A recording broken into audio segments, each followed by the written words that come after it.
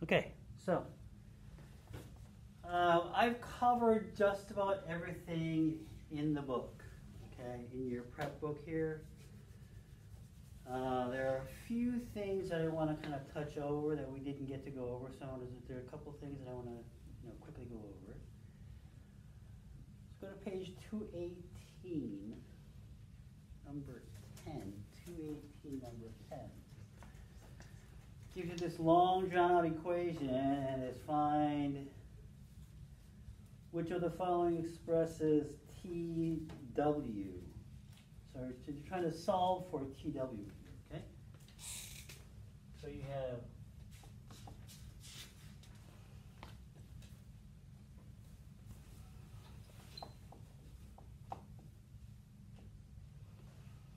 TA minus TD over 700, V over TW, all over h to the fourth. This is actually equal to, right? So I'm trying to solve for this guy here, okay? I'm trying to solve for this guy. So how would I go about doing that? What's the first step I'm going to do? First step's pretty obvious, right? So I'm trying to solve for this. I want to get rid of this, right? So that would be the first step. The first step would be to do this, move that over. Okay?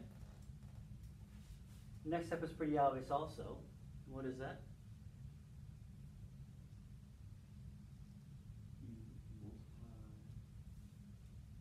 Multiply by 700 TW. Okay, so this is what you do not want to do. Okay? What you don't want to do. I would go ahead and move this term over first. Right? Because I want this term, correct?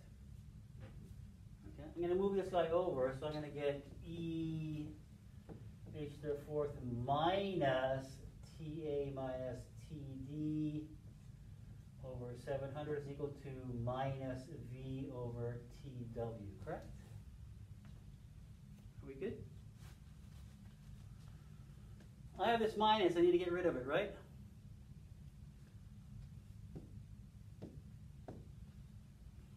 So I do that. Okay, so let's rewrite this. So I'm going to get what? TA minus TD over minus EH to the fourth V over TW. Right? Okay. So again, you said you're right here, I would multiply by 700 or TW, or actually before that you said you would do that. So that would be not the way I would do it. So I'm going to give you a trick that most of you do not know. Okay. I'm trying to figure this guy out. The problem, what's the problem with trying to solve for this guy right now? What's our biggest problem? Our biggest problem is that it is in the denominator, right? Wouldn't it be nice if this was in the numerator? Right? If it was in the numerator, I just multiply the V over and I'm good to go, right? If it was in the numerator, right? Problem is it's in the denominator. Okay? So the trick is this. I can take the reciprocal of both sides. Right? Because if I have 2 is equal to 2, if I take the reciprocal, it would be 1/2 is equal to 1/2. Right? It should work. Right? So I'm going to go ahead and take the reciprocal of both sides.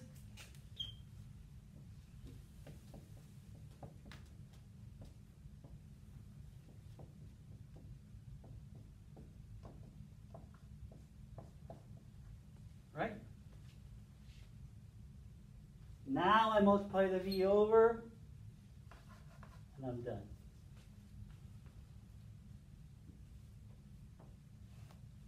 Correct? You get that?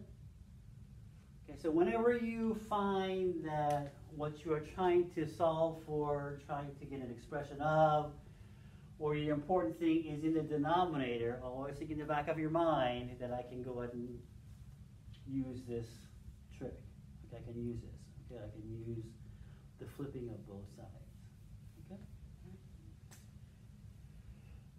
So is there anything that looks like that? It is, well, obviously it's a D.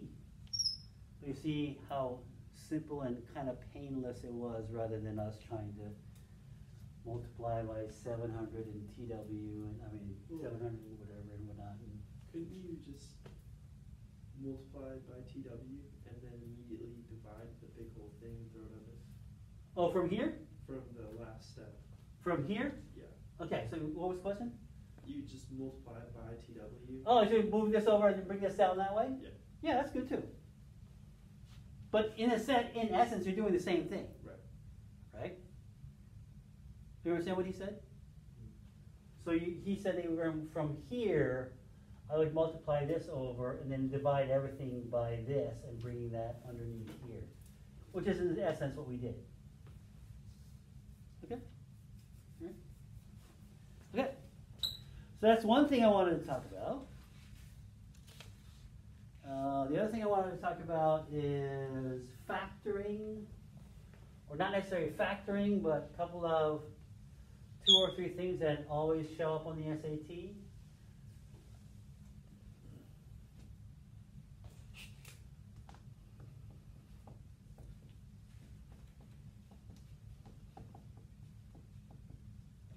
Difference of squares, right?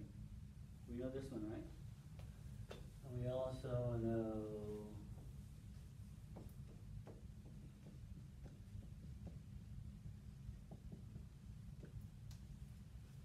okay. All right. This always comes up on the SAT also. Just for a little off on tangent, those who are doing honors pre-calc, this one comes up every once in a while, just enough to make your life miserable. So you should know this one. Okay.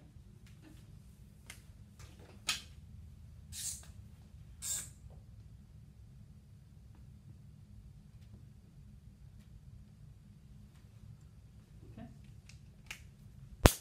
And oh, yeah, this has nothing to do with the SAT. As long as we're on that kind of thing, I just wanted to throw that out there. All right. Okay, let's go to page 270. Page 270. Let's do some radical equations. We haven't done any of this. Okay? Although these are fairly simple, right? 7 root x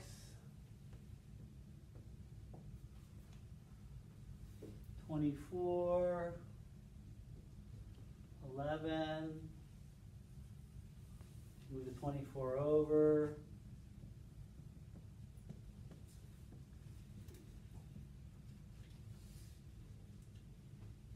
oops, not 25, 5. So x is going to be equal to? Plus or minus? No, just 25, right? Just 25, right? Not plus or minus 25, right? Because you can't have a negative underneath here, right? Okay. Let's go to page 221, number 5.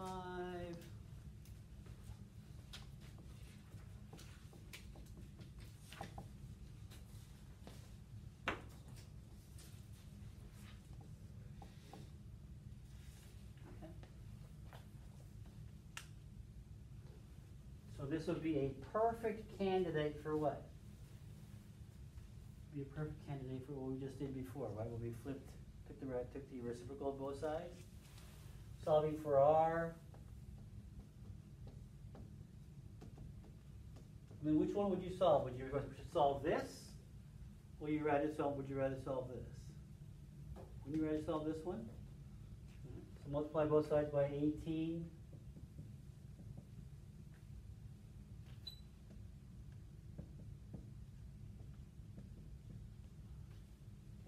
However, they're not asking for R. What are they asking for? R over 3, right? R over 3. So that would be what? 2 over 3? Okay.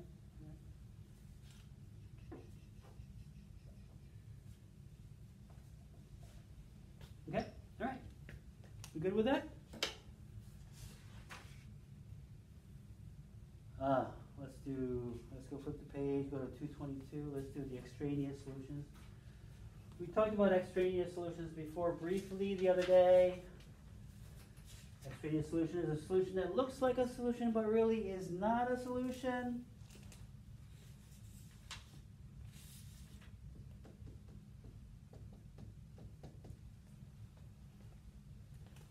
Okay.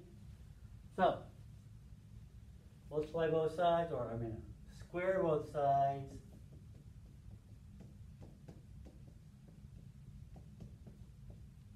Huh, where'd the x come from? Right?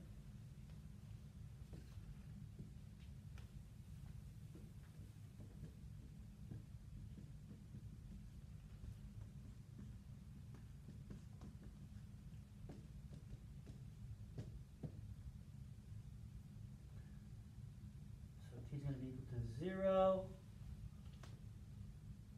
or 5, right? T is going to be equal to 0 or 5. Okay. The problem is if I put t equal to 0 in here, what do I get? Root 4, I put 0 in here, I get negative 2. That does not work, right? Root 4 is not negative 2. What about 5? Does 5 work? Root 9 is equal to 3. That one works. Right? So this guy here, in other words, this guy here is our extraneous solution. This does not work. This is the only one that works. Okay? All right. Is there anything that you guys feel weak or feel that I need to go over a little bit more? Anything that we can dive in a little deeper?